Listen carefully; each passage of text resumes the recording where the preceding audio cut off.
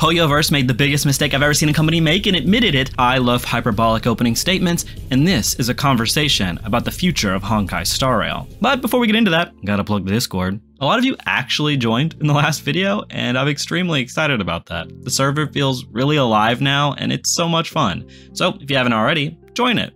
Also, my Patreon. Also, my Twitter, I guess? How the f do you get Twitter followers anyway? Banger tweets? Does it count?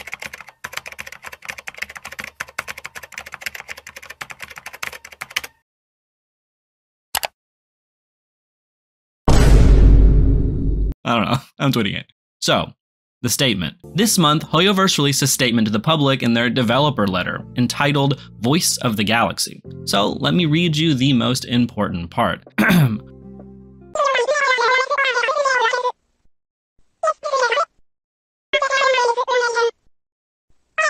Okay, now that the villagers understand it, let me read it in English. Someone, I guess a Randy, asked, in the Xianzhou storyline, the content related to Sanctus Medicus seems really abrupt and forced. Then, Hoyoverse said, after assessing the feedback from Trailblazers, the crew has decided that the current placement of Sanctus Medicus missions in the story will negatively impact the overall narrative experience. Therefore, in future updates, the crew will adjust the quest structure and alter all Trailblaze missions related to Sanctus Medicus into adventure missions. Trailblazers will be able to freely explore and complete these missions. Please stay tuned for a more detailed patch note and future version update announcements. This is a pretty huge statement. To understand it, you gotta understand the story and how all of this affects the future of the game. So for those of you who are caught up on the story, you'll know that it's kinda a clusterfuck. So let me quickly catch you up if you're not. And Sanctus Medicus is just the beginning of these problems. But let me get out of the way that I love this game's story for the most part. In a previous video, I praised a lot of what it does, but cracks have started to form and we need to point them out before the whole place crumbles.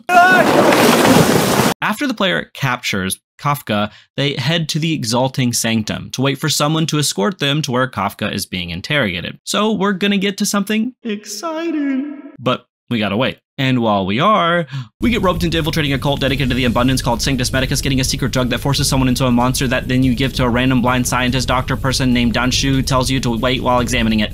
And then you get escorted there. But you don't mention any of this to the cast, and they don't talk about it. Now, I really can't express how confused I was at all of this when it first happened. I thought, well, one word. Fucking nani! We've infiltrated a cult at the center of the problems of this world, and it seems the main cast doesn't really want to make a note of it, and the central plot doesn't really want to get affected by what we did there. These types of head-scratching plot points continued. You talk to Kafka, interesting lore happens, and then this ancient evil tree that the abundance fucked over the Lofu people with gets revived, seemingly by the cult. Then something exciting happens. We're about to get into an all-out war with the plants and maybe a cult, and the whole ship might be under threat now. This is so exciting. So your cast is to take out the monsters that are being spawned from it. Save the townspeople. Everyone is in such danger, and the only people who can save... Oh wait, I'm getting a call. What's up? So, turns out, found out what the drug is. Also, there's this dumbass blonde kid getting picked on. Wanna come ruin her life with me? Also, I'm the Sanctus Medicus leader. I'm a cult leader, girl boss, blind, badass bitch. So this is how these events actually happen. Well, besides the call, I might have embellished that a little bit. Like, this is how these events are paced out in the game, at least. It's as if Danshu is driving a car and you're the passenger. This has to be the choppiest, most clusterfuck story Hoyoverse has written yet. So let's break down why. First, the obvious, and the reason that this video is being made, Hoyoverse's statement. They themselves admit that all the Sanctus Medicus stuff feels really disconnected, and will then be moved to essentially a world quest rather than a main story quest, which has me confused. So is Sanctus Medicus important or not? Will this be a requirement for main story quests in the future, or will it simply be a quest that you can just ignore until after you finish the planet? I'm going to assume it will be a requirement, but if it is, we kind of still get into the same problem. Like, we've got to stop somewhere to make the player do all of this, which still messes with the pacing. This leads me to one of two conclusions. Either A, this story was always meant to be a world quest and Hoyoverse just threw it in for Lofu content, so they just chucked the story in all willy-nilly, or it is important, but they weren't sure where to place it with what we've gotten so far, so they just put it in there like when you record over old home movies. So how should they have fixed it? Well, if we could go back to the drawing board, I think you could make a simple change and it would drastically have improved the Sanctus Medicus plot altogether. You just replace Ting Yuan with Dan Shu and then have us learn more about Dan Shu slowly. That way, her reveal feels more natural and more impactful. Our guide from this world, someone we thought we could trust, was leading a cult that's pretty dead set on messing things up. That sounds like it could be a really fun reveal and would have us conflicted about the actions of a character, which leads to great storytelling. Instead, we don't get any moments with Dan Shu until she randomly tells us to go to a blind kid, exposits to her how hard her life has been because she was blind, hitting us over the head that she clearly wants to not be blind, then further expositing to us that she hates that she is blind. It's so blunt and forced, and it's just kind of bad. But this highlights the even larger issues here, namely, what the fuck is the plot of the Xianzhou Luofu? And who and what are we meant to focus on? The plot up until this point was simple. Find Kafka, because she's suspected of creating the Stellaron situation. Then, after we learn her motives, it becomes stop this big-ass tree and find out who's putting too much water into its soil. Okay, again, simple enough. But if you've noticed, I haven't mentioned other characters and their plots other than Kafka here. Even though there are approximately 800 quadrillion characters on this planet so far, we have Ting Yuan, Yu Kong, Jing Yuan, Yin Qing, Bailu, Qing Cui, Fu Xuan, Su Shang, and Luocha.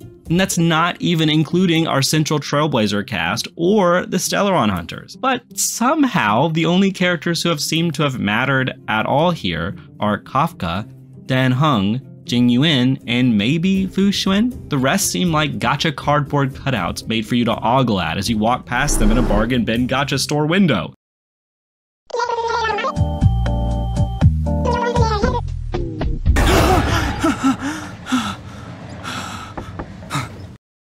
Fucking nani! That sounds harsh, but let's see what purpose these characters actually serve. Ting Yuan simply acts as a guide and exposition. Yu Kong exists, but is also exposition. Qing Cui is yet again another guide, Fu Xuan is more exposition, and Su Shang is another guide! The only characters that allude to them having more intricate character stories and motivations are Jing Yuan, because we haven't met him in person yet, and he seems to have a connection to the Astral Express, and he's central to the conflict with the Abundance. Yin Qing, who's his disgruntled disciple in one cutscene, and Luocha, because he's clearly connected to the Abundance, who are, I think, the central antagonists here. That's another thing. Who are we fighting here? Who is the antagonist? Well, we have an unfocused, crowded cast of tour guides. We don't really have a singular villain either. Before this statement, one would initially think it was Dan Shu, the blind Randy, but it can't be now, as her quest will be relegated to the prison of your overcrowded quest menu. Let's relate all of this back to Yurilo 6. Yurilo 6's cast are the following: Rania, Clara, Japard, Hook, Natasha, Sampo, Sela, and Serval. All of these characters serve a purpose in the main story, except Hook, and they all relate to the path of the world, the path of preservation. This seems to be an underrated story element of Yurilo 6, but the whole plot of all of its characters relate back to its central theme of preservation pretty perfectly. From those staying alive in the underworld and pushing forward, to those fighting off the horde on the surface, to those fighting for the truth. I'd argue that easily the main character of Yurilo 6 is also Branya. She's someone who experiences all the ups and downs as the cast. She was born in the underground, yet also knows Belobog, and she learns the lessons of preservation and grows as a character. We follow her quest of discovery and see the events from her perspective. She also has a connection to the main villain of the arc, her mother, who is the antithesis of preservation. The Stellaron has crept into her head and convinced her that giving up is the only choice. She's also the one responsible for the current state of the underground, which you experience. The entirety of the story here centers around these two characters and their actions, so it feels really cohesive and focused. Again, Yurilo 6 does have some issues, but it's also paced extrememely well and utilizes all of its cast almost perfectly. Yes, in a gacha story you'll have the characters like Hook and Pela who are just kind of there, Even though I'm not angry about Pela, since she wasn't used in the story, so she wasn't really misused. Compare that then to most characters on the Luofu so far, and they all kind of feel like hooks. Maybe the main character is Jing Yuan? Who knows, because I don't even know him yet. Maybe the main villain is a Shrouded Abundance character? Luocha, maybe?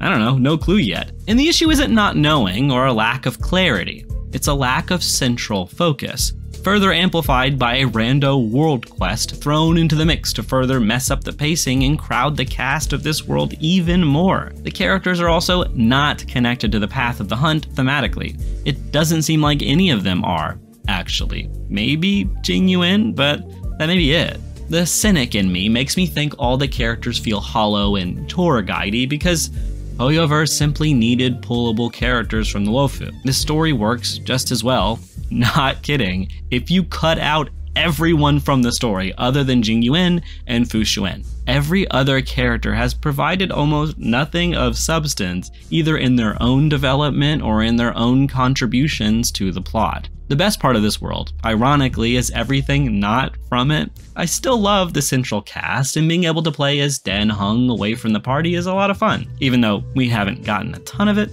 Same is true for the Kafka interrogation. It puts more focus on what the main plot of this game actually is, and it further shows how fun the Stellaron Hunters are as a group. The last world really didn't give us development from the main cast, just fun interactions.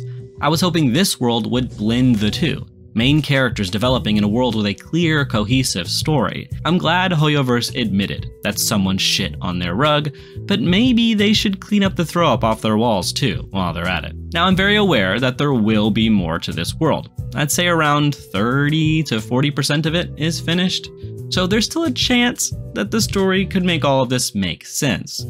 Maybe, but I have a hard time seeing that happen. With so many seemingly random and pointless tour guide characters and a lack of a central antagonist, I'm having a hard time caring about anything on the ship other than Dan Heng and the interest with the Stellaron Hunters. This world sadly feels way more similar to Herta's space station than it does Eurilo 6, and that's a big bummer. So what does this mean about the future of Honkai Star Rail?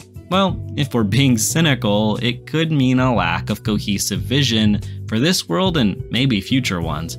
That this world will likely have good moments, but the only thing we'll get out of it narratively are some cool looking characters and important reveals about the larger plot, which means the writers aren't writing worlds in a similar way to how they wrote Eurilo 6, that being around a central path with a clear thematic vision being tailored to. But it could also mean what I think it might mean. This part of the story was rushed for content and for characters, and that while we might have some pointless characters now, a clear, cohesive vision for this world will become apparent when more quests are added. The fact that they openly admitted to how poorly implemented the Sanctus Medicus quest was tells me that they're kinda embarrassed by it. If this was their vision, then they'd just force players to get over it and play it. They've clearly done that before in a lot of Genshin quests. These are the same people that don't have a skip button because they want you to care about the story. I'm sure, though, that these writers don't want things to be half-assed. And if I'm to believe that these are the same writers who wrote Eurilo 6, I have to believe that they're competent enough to realize that, well, they've got a lot to fix here. Speaking of things being fixed, fix my empty bank account! But seriously, thank you to all of my current patrons. You all aren't like Sanctus Medicus. Instead, you're like the Astral Express crew. So, I hope you enjoy the journey that this channel continues to go on. You're all amazing, and I'll see you